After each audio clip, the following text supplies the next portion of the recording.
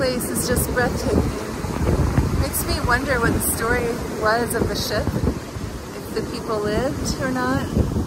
I would imagine they did because it's so close to shore. I can't quite go out there, it's too far to go out, but it's not too far for them to swim, so hopefully they made it. I'm just so grateful right now that I'm here. I just had this feeling and just desire to come here, at this place in the world. Namibia is the second to least populated country in the world, second to Mongolia. And so there are not very many towns, not very many people, so there's this ruggedness of the earth that I experience when I'm here. And apparently there are a lot of shipwrecks throughout the whole coast, especially up north where it's the skeleton coast. That's why they call it the skeleton coast. One of the reasons at least. So I will show you around more. I hope you enjoy this just as much as I do.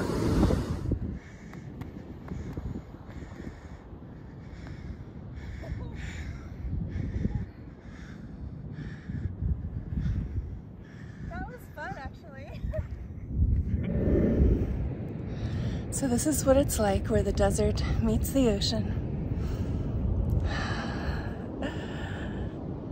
It's incredibly peaceful and grounded feeling. The silence is deafening. The sand is soft. So soft. The sand, oh, I don't know how to describe it. I don't know why. It feels so like nice and warm, like a blanket. I'm not hot, I'm not cold. It's perfect temperature.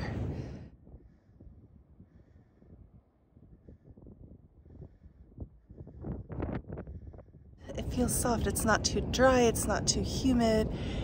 It hasn't been very sunny because I think the marine layer from the ocean keeps it a little bit foggy longer in the morning. And yet the sand is warm, but not too warm. It was a little cool in the morning, but not too cool. My eyes are like it feels bright, even though it's a little bit cloudy still. The sun's almost out and it feels really bright, so I can barely keep my eyes open to look at you. So if I'm looking strange, that's why. I love it here. I'm so glad I made this happen.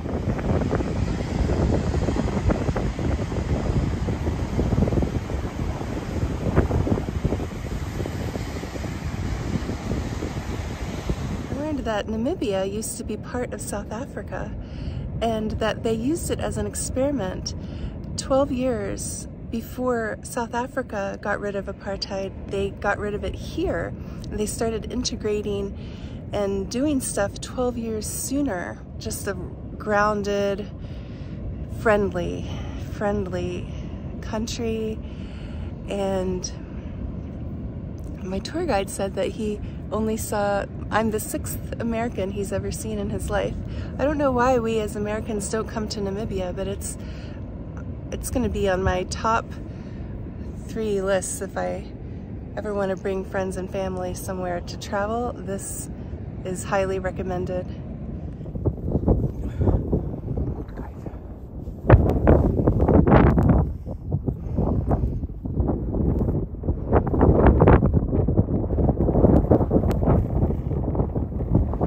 The capital of Namibia, and the hotel I'm at has this great overlook. It looks over the whole capital. Beautiful little city, kind of small. I think it's under 400,000 people, and it's surrounded by mountains all around.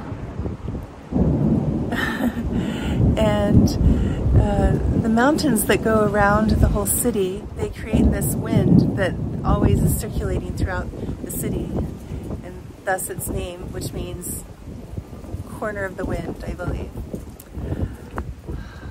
The air is so nice here. It feels like desert air a little bit, but it's fresh and kind of in the wind, but the light wind just makes it smell and feel so good here. I was really hot earlier today, but it just got a little bit cooler, so I put on this sweater. But it does get quite warm during the day. The name of my hotel, Tuli, they said means where imagination meets reality. This touched my heart so much, and it really seemed like a breathtaking place where imagination meets reality. And I plan to adopt this in my future retreats. I've had a great week here in Namibia. I started here and then I ended here. The capital here, Windhoek, is almost exactly in the geographical center of the country. It's a vast country, and Namib means vast, which makes sense. It's not too hot at all. It's actually really nice temperature. I think it's about 28 degrees Celsius right now. The strange thing is, I don't even know what that means in Fahrenheit. I think that's like maybe the late 80s. Anyway, it's a great temperature, and it's very, it's not humid, so it feels a lot cooler. And I'm about to go down that direction and find a craft market, which I'm super excited about. Right now, I am at the Museum of Independence. Very moving museum. I learned a lot about what the country has gone through to become independent. Funny thing is, today, First Lady of the US, Dr. Jill Biden, is actually here in Namibia today. How did that happen? I arrived yesterday and there was a US Air Force plane on the tarmac. We just walked on the tarmac to the airport to get our luggage. It's a pretty small airport, and there's a US Air Force plane there, and I was thinking, that's so strange. And then it was very, very strict to get through passport control and whatever. And I was wondering why, and then finally the taxi driver told me that the First Lady of the US is on her way here, and I saw in the news that she's supposedly arriving today. And then she's also going to Kenya afterwards, which is funny because I'm going there too. This is carvings. We don't have school. What was your name again? Amaho Talibasen. I come from Bushmanland. Marisa Midro Kanya Kain class. Kaidugo. That's awesome. Yeah. And the last one is I-D-A-P-H. N-E. I. No I, just N. Okay. Dave. Daphne. O-N for Namibia. Uh-huh. Okay. N for Namibia. That's great. Makalani. You can take a photo in E for England. Yeah, the list. And you can even eat it. And at the end, I make again a heart. Oh, I love it. Yeah. This is the National Museum of Namibia. And that is their founding father, the first president. Statue in front. And this is the center of Windhoek, the capital of Namibia.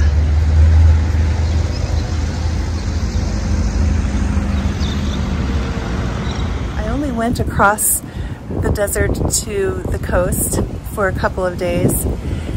I went to Swakopmund and stayed there, which is this German architecture town.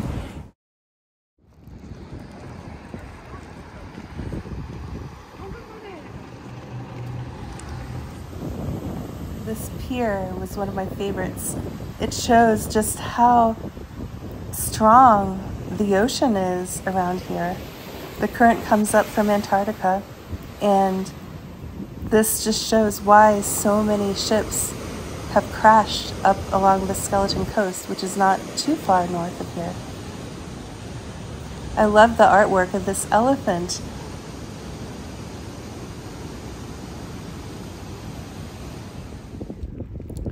We saw some flamingos. Some of them were pink and some of them were white. And the funny thing is that it depends on what they eat. The pink ones eat this pink algae and the white ones eat shrimp. And we saw some of the water with the algae that they eat, and the water itself is also pink from the pink algae. Nothing too bad. But we have to do it positive. Like this time. Oh, then we're okay. Ich finde es ja gar nicht so The male springbok on that side. What is over there? The male springbok. Springbok, Ja. da in dem Sand sitzt er dann. Yeah, that looked like it was going to be sudden, but it's okay.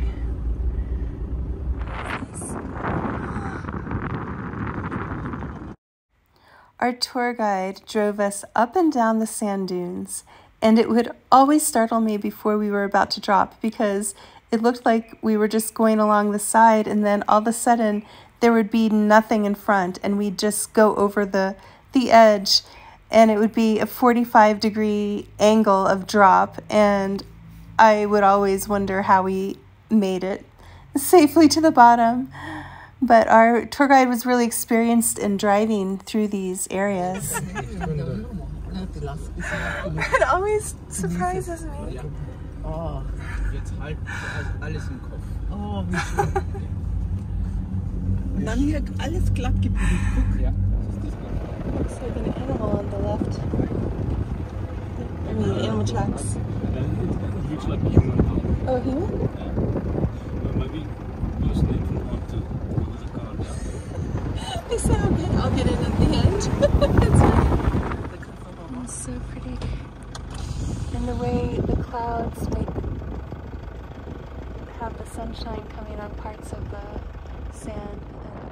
Seeing this small flock of birds and their shadow on the sand as the only thing in the landscape besides the desert was one of my favorite moments. It has so many landscapes. Etosha National Park up north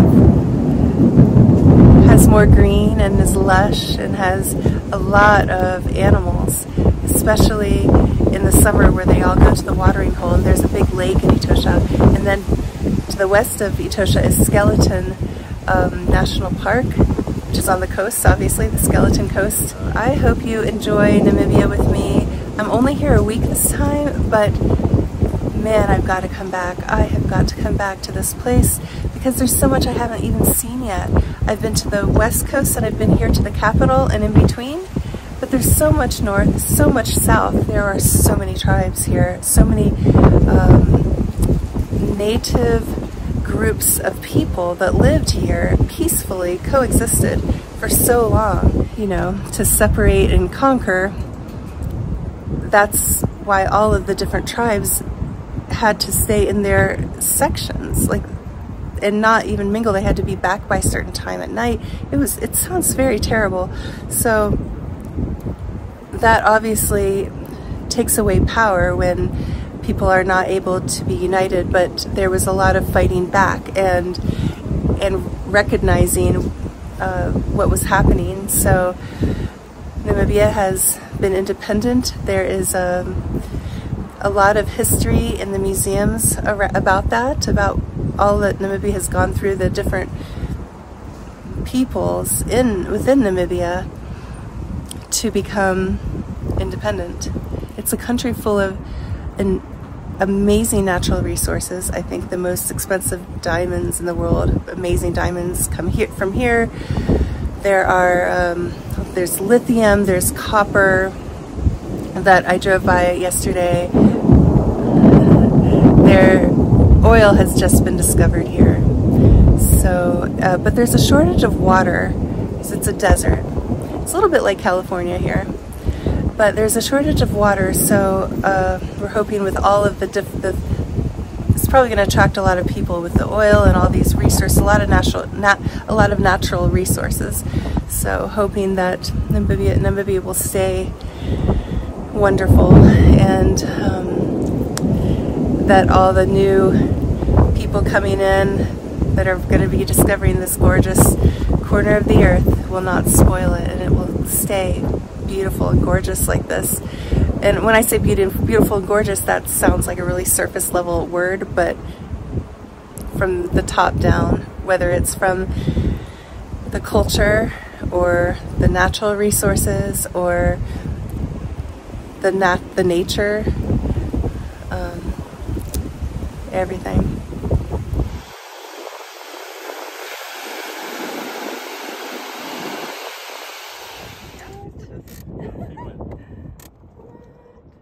Ostrich is running away from us.